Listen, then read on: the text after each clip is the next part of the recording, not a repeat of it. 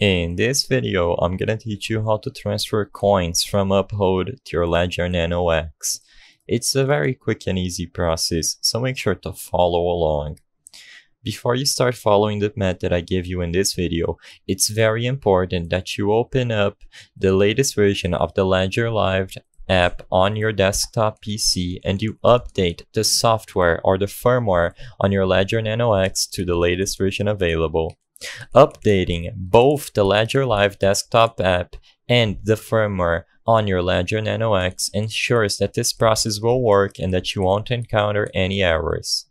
After you make sure that the firmware is up to date, what you have to do is, inside of your Ledger Live, depending on which type of coin you want to transfer to your ledger, you need to download a corresponding application.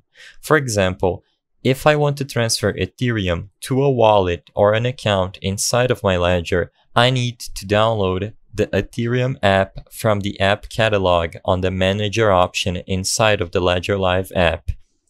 Like I said, this depends for every single coin or asset that you want to transfer, so go into the Manager tab, App Catalog, and download the corresponding app if necessary. Afterwards, you will be able to access the Accounts tab and create a corresponding wallet. Simply select Add New Account and choose the type of asset that you want to create the account for. After you ensure that you have a proper account created, you will be able to access its wallet address that you need to share inside of Uphold to transfer the corresponding asset.